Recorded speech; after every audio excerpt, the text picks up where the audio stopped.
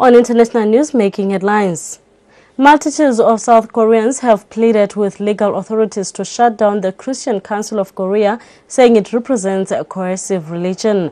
This they evidently expressed through demonstrations joined by different independent church organizations across the globe in the capital of South Korea. A movement to root out the corruption within the Christian church in Korea is in full motion. A large-scale rally to protest against the Christian Council of Korea, also known as the CCK, was held on the 27th of January 2019 in Seoul, South Korea. Global Citizens Human Rights Coalition to call for the shutdown of the Christian Council of Korea, which is a coalition of about 100 civil, religious and human rights organizations from around the world, and about 30,000 citizens participated for this event. The CCK is an organization that represents Christianity in South Korea. There have been 12,000 pastors convicted of crimes such as sexual abuse, fraud and embezzlement over the past 10 years.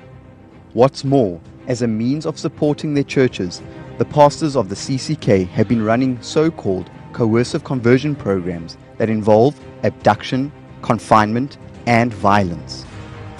These programs even resulted in the deaths of 2 Christians in 2007 and 2018.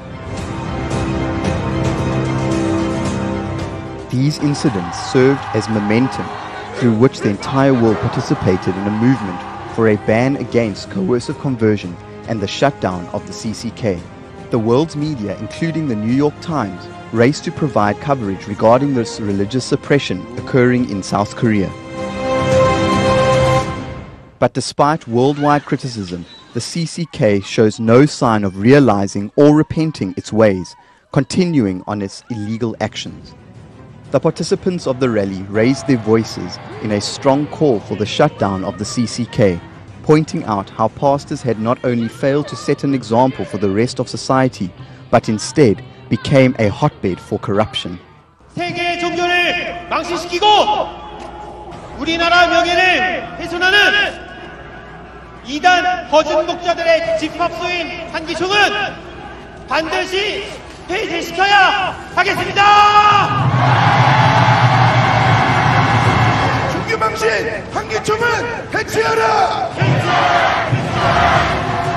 The Christian church in Korea must now be reborn, stepping away from all of its corruption.